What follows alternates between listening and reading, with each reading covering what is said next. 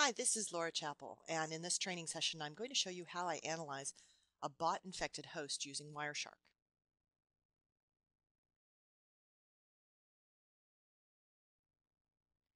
Now first I want to show you the suspicious traffic that made this customer believe that they had a problem on the network. If you look at this trace file, you'll see what was happening on the cabling system. They had a number of devices that were being scanned by this 10.129.211.13. Now let me show you something interesting about this scan. First of all, we see a number of these handshake packets going out to all of these different target addresses here. All these different systems. Now these are all TCP scans taking place, and we can see the port that they're going out to, which is the net bias port 139. Now, it's interesting in this trace file because if we look a little bit further on, we'll see at different points we see these ICMP destination unreachable responses, and we see a number of them grouped together at the end.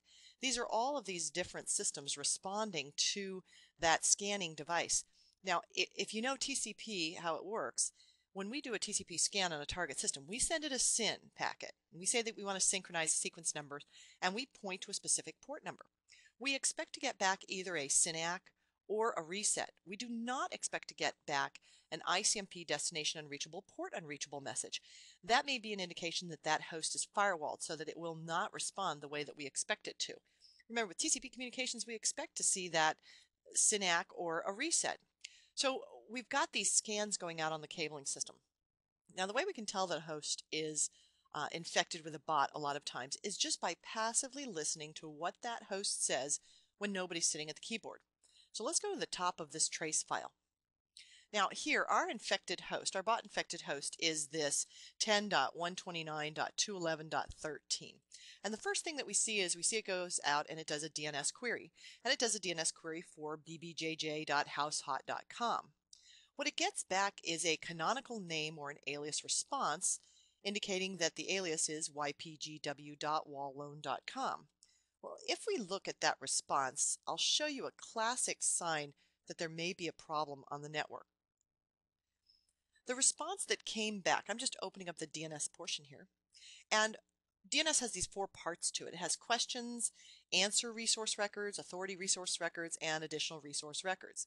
Now, most of the time, if you look at your DNS traffic, you'll probably see that in the response, you get the question restated back to you, and you get one or maybe two answer resource records. It's unusual to see 12 resource records. So for me, that's always a trigger that I want to pay attention here to what's going on. So I'm going to open up the answers section. And if I look down in here, I can see ypgw.wallone.com. There's the alias for bbjj.househot.com. And here are all of the different IP addresses assigned to ypgw.wallone.com. Now, when I see a lot of addresses here, it always makes me very, very concerned because really it's unusual to see that. Most of the time when I see that on a network, this is probably a list of IRC servers. So let's see what the client does when it gets this DNS response. Up here in packet number 3, we can see that the client goes out and it does a SYN to port 18,067. Now, what runs on port 18,067? I want you to think for a moment. What runs on that port? Okay, this is a trick question because the answer is anything. Anything can run on any port. And that's why port filtering devices are very limited because we can go around that by using other ports for our services. So if we look at the response that came back, the very first IP address listed in that response was this 216.234.235.165. And sure enough, that is the first target that our bot-infected host went after to try and make a handshake. Now notice that we have a TCP handshake going out and a destination unreachable port unreachable coming back. Now this makes me feel that that target system has got some firewall process or something loaded where it's responding with ICMP instead of a TCP reset or a TCP SYNAC. Our client tries again and it's unsuccessful, and it tries again and it's unsuccessful, and then our client gives up, and now it does a DNS query for ypgw.wallone.com. It's now going after the canonical name. Now at this point, I'll scroll down and we can see here is the DNS reply that came back. And in this DNS reply, we're looking at the answers section down here. And in the answers section, we can see that it says ypgw.wallone.com, And there are a number of different IP addresses associated with that. Again, that makes me nervous when I see this big list that has the feeling to me like this is probably a list of IRC command and control servers, because that's very typical to see on a bot-infected host when we start doing our DNS queries and getting our responses. So we've got all of these addresses, and the very first address in that list is the 61.189.243.240. And sure enough, our client goes out and does a handshake to that target system. There's our SYN packet. It's going out again on port 18,067, which we know anything can run on that port. In this case, the client is successful. We see the SYN ACK come back, and the ACK, the three-way handshake, is completed. After that, we can see that the client immediately sends data up to that server using the push flag. That's also an unusual flag to see. We would see that on something like a telnet communications, something where we don't want the data being buffered on the way out or buffered on the way in. We want it to go and be delivered right away. But we don't recognize, and Wireshark doesn't recognize, what is running on port 18,067. Now, when you see something like this, you can say that you want to view the packet bytes, and you can spend a lot of time looking down here in the packet bytes section and trying to understand what data is going through the packets. So as we look at the client sending data up to that server, we can see it saying user space and then L space L space L space L. We can see this going up, user space L L L L, going up to the server. We see the ACK coming back. Then we see the client sending some additional information up.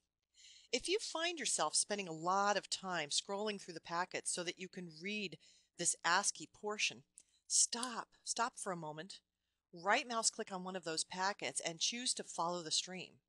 You have three options for following streams in Wireshark. You can follow TCP streams, UDP streams, and SSL streams. And whichever stream it is you selected will be darkened and available to you and active in Wireshark's menu. So I'll say that I want to follow the TCP stream. All right, now a window pops up and it shows me exactly what data transpired between the client and the server. The client's data will by default be in red, and any data sent by the server will be by default in blue, and you can change those in your preferences setting if you wish. Here now we can tell exactly what that conversation is. This is an IRC communication.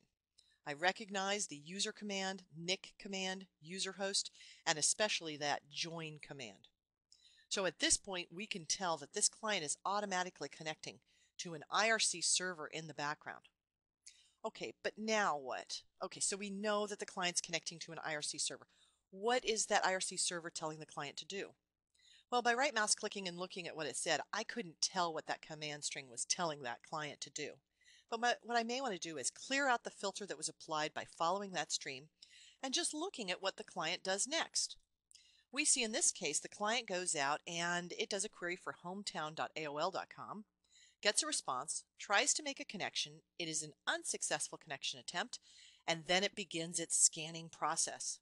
So probably something during that IRC command exchange, something in there told this client, okay, begin your scan process. Whenever I look at scans taking place on a network, I pay attention to whether any numbers are skipped. So here we're just looking at the target systems and the numbering.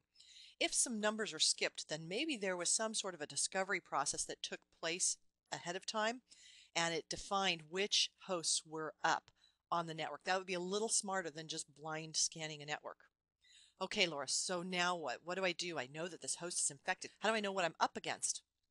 Well, let me take you out just the same way we did with this customer, and I'll show you how we found out what they were up against. You have some signatures. You have port 18,067, which is an unusual port. You also have bbjj.househot.com. That's a signature.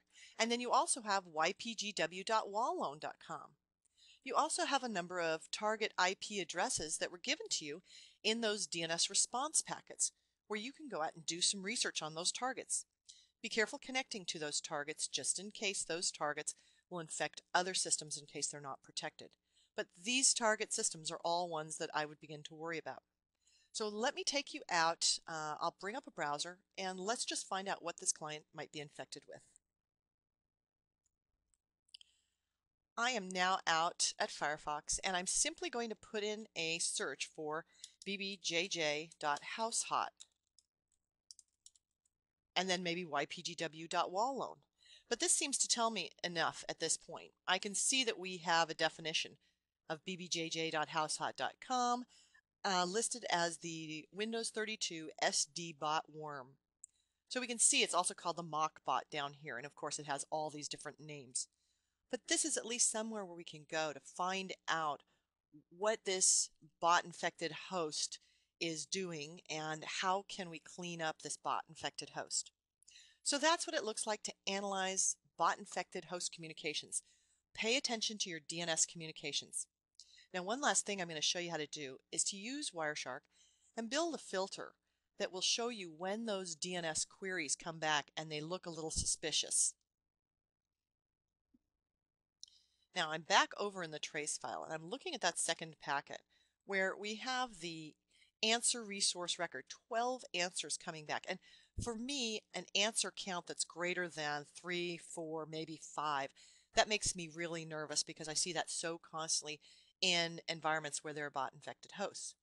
So in this case, what I'm going to do is I'm going to build a but ugly color filter that will highlight any packets that have an answer resource record value greater than 4, let's say. Now, when you highlight a field inside of a packet, down below in the status bar, Wireshark will tell you what the name of that field is. It's called dns.count.answers. Now, I don't like to type, so I'm going to simply right mouse click, and I'm going to prepare a filter based on the selected value. I'm not going to apply it because I don't want to just get values that have 12 answers in them. I don't want DNS responses with 12 answers in them. I want to change the filter value. So I'm going to prepare a filter based on the selected value. Now, the reason why I'm doing this in my display filter area is because I want to test it first before I create my color filter. So at this point, instead of being == 12, I'm going to say that it's greater than, and I'm going to put 5 in there. Now, I'll go ahead and apply this just to check it out, and sure enough, there we go. We can see that we have a DNS standard query response for the ypgw.wallone.com, the CNAME response, and we have another one in there that had 11 as the count. Now I know that this works, and I'm just going to copy that entire line. Now at this point, I'm going to go over to my coloring rules area. So I'll select that. I'm going to make a brand new coloring rule, and I'm going to call this DNS response greater than 5. And in the string area, I'm just going to paste in that string that I just created. Now, I called this the but ugly color filter for a reason. I'm going to make this so hideous looking that no matter what trace file I run, and no matter how many packets I look at, if a packet comes up and it matches this string, this filter string, it will just scream at me. I can't possibly miss it. So I'm going to select a foreground color of orange because quite frankly, there aren't a lot of colors that work really well with orange. So I'll say OK. So now we can see that we have an orange foreground. Now I'm going to choose a background color of green because I know that green and orange look really putrid together. So I'll say OK. Now there is no way I could miss a packet that is colored that way. I'll say OK, but I'm not done yet. It placed my but ugly color filter at the bottom of the color filter list. There it is down there. But there are other color filters up higher that my packets might hit first. So I want to make sure that this is above any filters that might look for any DNS packets. So we can see in the background that we have this coloring rule string. We've got a coloring rule that somehow changed those packets to a light blue background and a black foreground. Well, that's a coloring rule for UDP. So I want to make sure that I select my but ugly color filter, and I'm going to click up, and I'm going to put it way at the top of this list. I want to make sure these really stand out. Now I'll say OK. Now I'll clear my filters, and now look at this. There is no way I could miss these but ugly packets in my trace file. So we've gone through what the symptoms are of a bot infected host. We've gone through reassembly of the communications.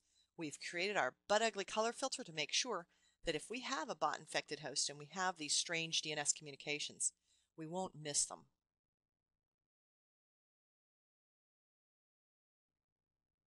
Well, I hope you enjoyed looking at the traffic to and from a bot infected host. And I hope you can join us for one of the free Wireshark Jumpstart online classes that we offer over at chapelseminars.com.